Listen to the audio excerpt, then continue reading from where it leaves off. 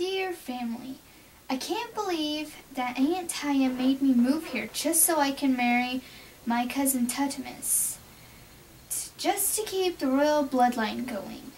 I don't even like him, but his brother Animapius is so much kinder than he is, and what he doesn't have in looks, he makes up for in kindness.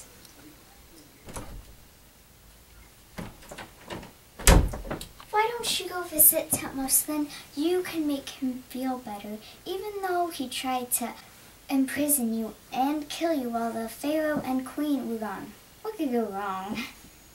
Oh yeah, me visiting Tutamus will sure make Aunt Taya happy. But she probably would have forced me anyway, since she's the queen and all.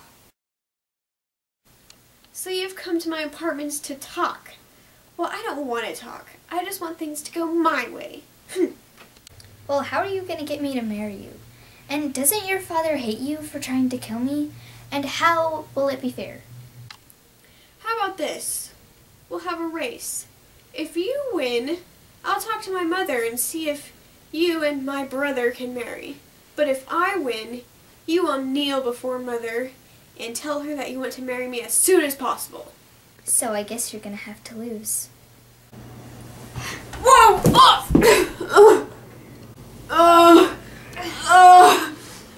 We need a doctor! My leg hurts so bad! I'm sorry it hurts so bad, but let's just hope it gets better.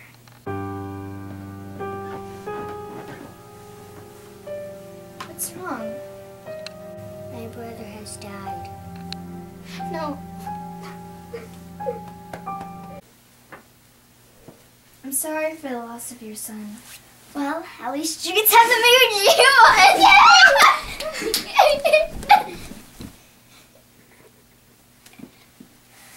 Yay! Yay!